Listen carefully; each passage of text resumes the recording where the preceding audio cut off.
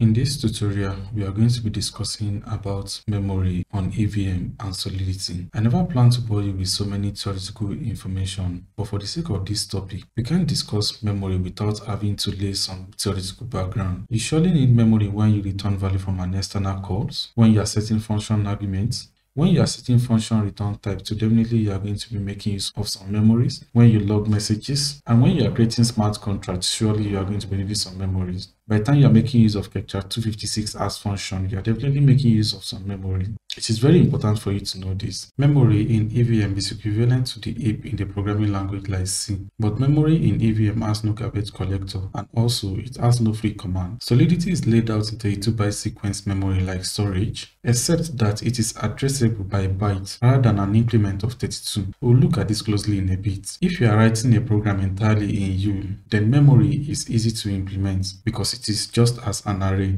In our previous tutorial, we discussed how to actually read an array directly in YUL. And reading an array in YUL, you just keep adding an index to it. This works the same way also. If you want to read a slot in memory, you add a byte 32. And if you want to write to a slot in memory also, you add an increment of byte 32. But if you have a mixture of Solidity and YUL, you have to be careful because Solidity expects memory to be used in a very specific manner. This is how EVM expects memory to be used. The EVM reserved from slot 0 to slot 0x3f, which is the first 64 byte for scratch space, and it's mainly used for hashing methods. So I will not advise you to write to these slots, and if you are writing to these slots, don't expect these slots to be zeroed out. That is, don't expect these slots to be cleared. So the EVM preserved from slot 0x40 to 0x5f, which is the next 32 bytes, as a free memory pointer. So you are guaranteed that by the time you start writing to these slots, it won't crash into anything. And because the EVM stack doesn't garbage collect or free memory,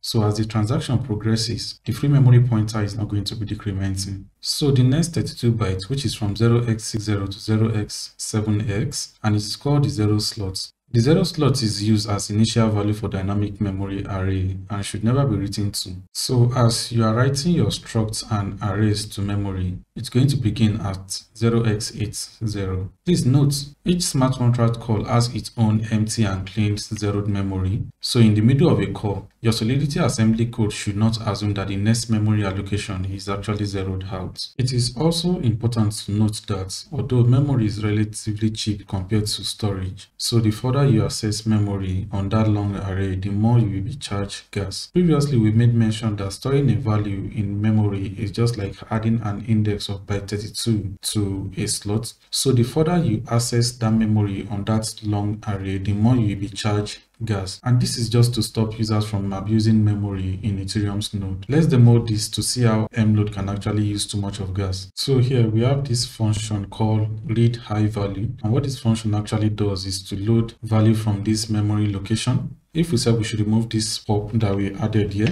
it's going to revert with an error that says top level expression are not supposed to return value. Use pop or assign them. So what it's expecting us to do is just to do something like this.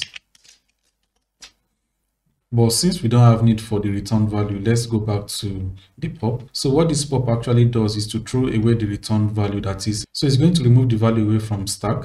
So by the time we compile this and we say we should run this, when we deploy and we read high value, it's going to revert with an error that said run out of gas. So if we say we should debug this transaction, we notice that the execution cost is actually more than the cost per block, which is 30 million. So there are only 4 instructions that are related to memory that we need to understand. The MSTORE that takes in a value and store it inside a slot, just like STORE, and the MLOAD that retrieves byte 32 from a slot, and the MSTORE8 that store 1 byte of a value into a slot. Then we have the MSIZE that is used to read the largest access memory from a slot. So I believe with this theoretical background, we can actually get to work. So the first thing we are going to be doing is to be checking the difference between MSTORE8 and MSTORE. So we have a function here that checks the difference between MSTORE8 and MSTORE. So inside our assembly block, we have this MSTORE8 here that stores at the slot of 0 the value of 5, and we have MSTORE here that stores at the same slot the value of 5. So if we say we should deploy this contract and we check the different MSTORE, so by the time we say we should debug this transaction. Remix has a handable tools that we can actually use to make this work. At the initialization of this function, all these slots are going to be 0, and we are going to be discussing why this is 8, why we have 8 here. So what will happen is when you get to MSTORE8, the first byte is going to be changed with the value that we actually stored into the MSTORE8. So let's see how that works. If we move down to MSTORE8, which is what we have here, we want to see the value that is stored inside MSTORE8, and we proceed. At the first byte of this slot, we are going to see the value that we stored inside, which is 5.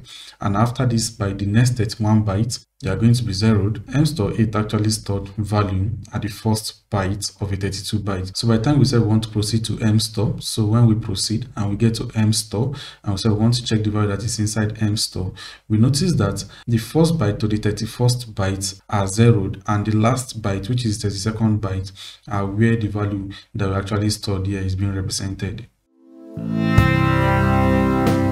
So the next thing we are going to be doing is to see how struct is actually being represented in memory. But before we do that, previously we made mention that the EVM stores values at the free memory pointer. So what we are going to be doing is we are going to be reading from the free memory pointer, and we initialize a struct inside the same function. Then after initializing the struct, we are now going to be loading the free memory pointer again to see the differences. So let's get started. We have a function and we call it struct memory. So we said the first thing we are going to be doing is to load free memory pointer. So we call it x40. So inside our assembly block, we are going to be initializing the s40, which is what we have here, and we MLOAD. So we are going to be reading from the free memory pointer, which is 0x40. So after loading the free memory pointer, we are going to be emitting an event for simplicity's sake. So here we have an event that we call memory pointer. So what we are going to be doing is to emit this event, the memory pointer, and we pass in the x40 that we declared as a free memory. So the next thing we are going to be doing is to declare a struct. Here we already have a struct that accepts x and y, that accepts the value of x and y. So we are going to be initializing the struct inside this function. So the next thing we said we will be doing is to now load the free memory pointer again. So inside our assembly block, and we load the free memory pointer and we emit the event for the last time by the time we deploy, and we call the function struct memory. So if we should check the log of this event, the first time we actually emit the event starting from 80, and the reason is because based on what we said, that our actions begins at 0x80. So our log here starts at 0x80. So by the time we now initialize this struct and we now emit the event again, you notice that the free memory pointer has increased to 0xC0. So how do we know the difference and what is happening? So if we should say 0xC0 minus 0x80, it's going to give us 64. And the reason why this is 64 is because we initialize the struct value here of x and y, and our struct asks 2u in 256, which is 32 byte and 32 byte. So if we should increase our struct to be of 3 value, and we call it z, and we add z here to be equals to 3, by the time we redeploy and we check struct memory and we check the log, the free memory pointer is going to be the same thing, but the next time we are emitting the log, you notice that the free memory pointer has actually increased to 0xe0. So if we should check this and we say 0xe0 minus 0x80 is going to be 96, and the reason is because we have a 32 bytes here and another 32 bytes and another 32 bytes. So the sum of all these 32 bytes are 96 bytes. So the free memory pointer is going to increment as the transaction progresses. So in order for us to actually illustrate what 0 slots is and also what MSIZE is, we are going to be duplicating this function and we call it struct memory v2. So what we are going to be doing here also is to emit the largest access memory, which is size, and inside our assembly block we initialize size to be MSIZE. Then we are going to be updating this event. So we have memory pointer event for v2, then we emit 2 values. Second one also will be by 32. Then here also we add it as v2, and we are going to be updating the size also. So after initializing the struct again, we are going to be reading the size once more, which is the largest access memory.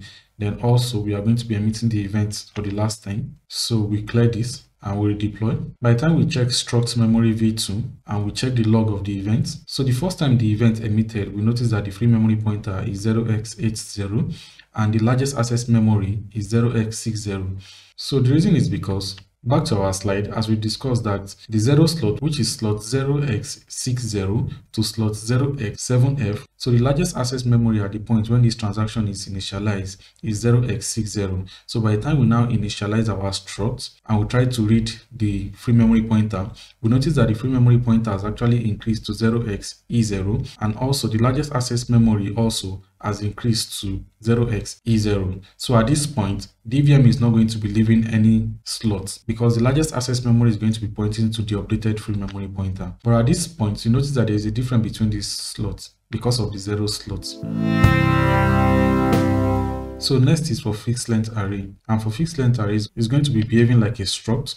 But let's see that in action. We have a function here that we call fixed array, and the first thing we are doing is to load the free memory pointer and we emit the event. So then we declare a fixed length array and we initialize the fixed length array to be 5 and 6. So by the time we now load the free memory pointer again and we emit the event, we will notice that it's going to be behaving the same way by the time we redeploy. And we read fixed array, checking the log of the event. The first time the event emitted, we notice that the free memory pointer is 0x80, and the second time the event emitted, we notice that the free memory pointer is 0xc0. If we now say we should minus 0x80 from 0xc0 from what we did previously, so it's going to give us 64 bytes, which is the value that we have here, 32 bytes and another 32 bytes. So the next thing we are going to be looking at is abi.encode. And abi.encode is going to be behaving like the array that we actually declared above here.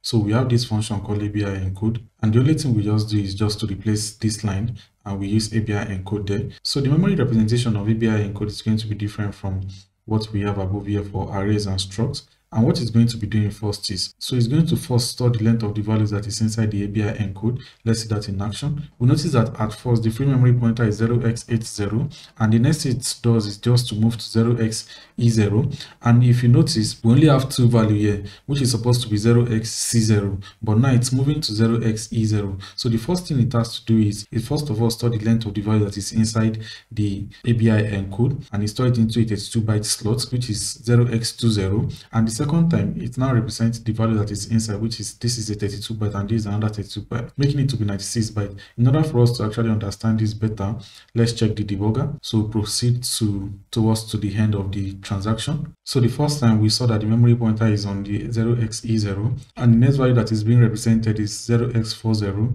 which is 232 bytes, because the length of the value that are inside is 2. We can check from here 0x20, which is going to be 32 bytes. So if we should check 0x40, it's going to give us 64. So what this actually means is we have 0x40 here, which is the two values that we have inside here, and the first value that we stored here, which is the 5 that we have here, and the second value that we stored there, which is the 6 that we have here. Then the free memory pointer is showing 0xe0. So the next thing we are going to be doing is to proceed to abi.encodePacked. And what abi.encodePacked is going to be doing is abi.encodePacked is going to check the length of the value that is inside the abi.encodePacked. And the next thing it's going to be doing is pack the variable that are arranged sequentially. So let's see that in action as we clear this. So if we should check the log of this transaction, we notice that at first the free memory pointer is 0x80, and the next time it moves to 0xd0.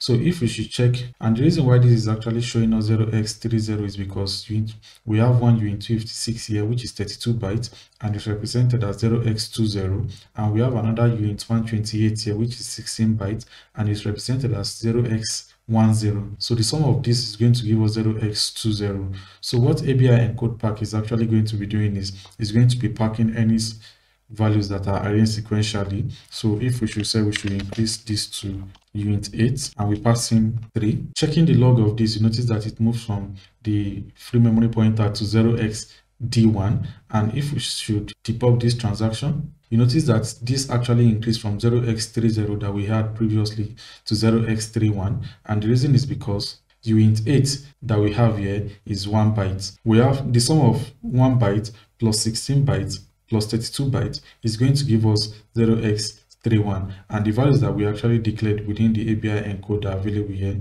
The 5 that we declared here, and it's packed both the 6 and the 3 that we actually declared here together.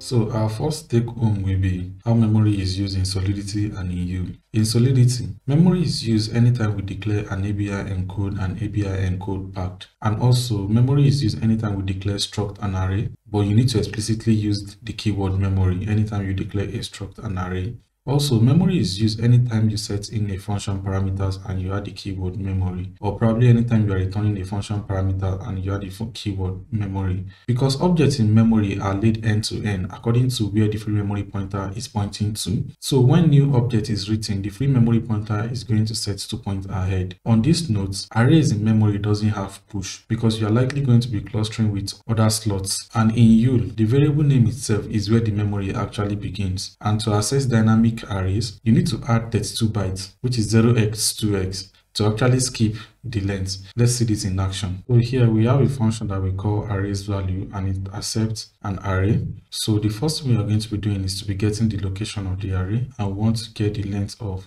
the values that are inside the array.